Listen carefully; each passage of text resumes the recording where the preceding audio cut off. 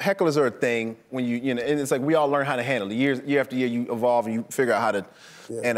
And some people are confrontational. I like to make sure hey, like, I'm trying to finish the show. I was already on stage like 50 minutes. I got like 2-3 more minutes. I'm gonna land this plane. I'm gonna hopefully big applause and then good night, everybody. Be safe. And this dude was like in the corner and just got like, I was like, hey man, I'm trying to finish up these jokes. If you don't mind, I don't know if they came to see you, but like people came to see me.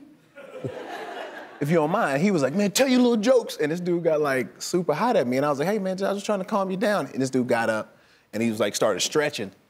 Like he was ready to fight. I was like, oh my God.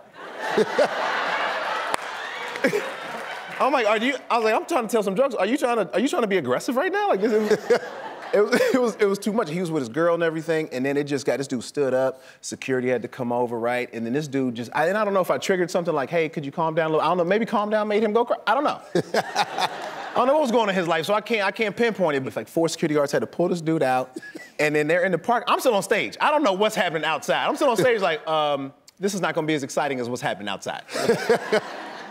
What he didn't know is like, he's giving the cops a problem, security a problem. Upstairs from the comedy club was a ugly Christmas sweater party with 30 SWAT and highway patrolmen.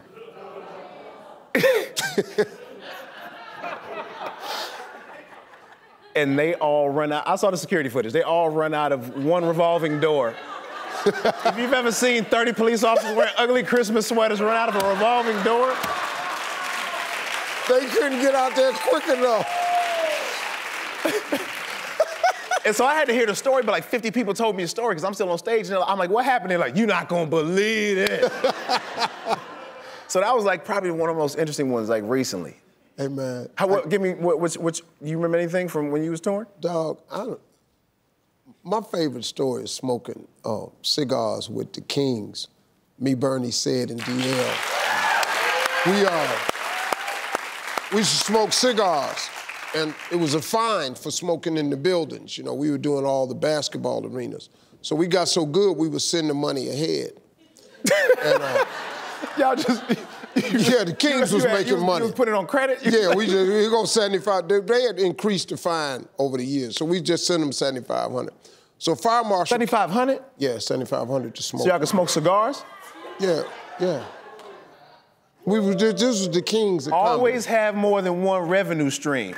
Yeah.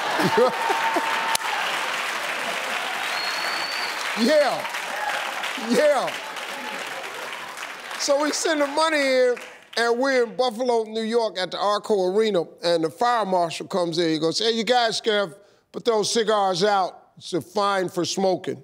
And I said, we already sent them in. We already sent the money in. We prepaid for So he said, I have any idea what you're talking about. You're gonna have to put those cigars out. I said, sir, we prepaid the fine. We're okay with it. So he went away and he came back and he found out we had prepaid. So he came back and he said, hey, look, I don't know what's your name, gentlemen? And I said, that's Bernie. Oh, yeah, Bernie Mac. Yeah, it's great. But it's okay, you guys paid. And so we said, thank you, sir. We're steady smoking. We never stop. And we paid the 7,500. Why, he checking and everything? Yeah, whatever. We smoking a cigar. So he says, hey, think I could have a cigar with the Kings? We said, yeah, man, we lit a cigar. He sat down, started puffing up. That's the best story. Hey, Tone, thanks for stopping by, man. Thank you, Steve. Much success, man. Great career, man. Appreciate it. You're a bad boy. Hey, you made it to the end of this video. I got a lot more that you're gonna enjoy, so just click to watch the next one. And make sure you subscribe to always know what's happening.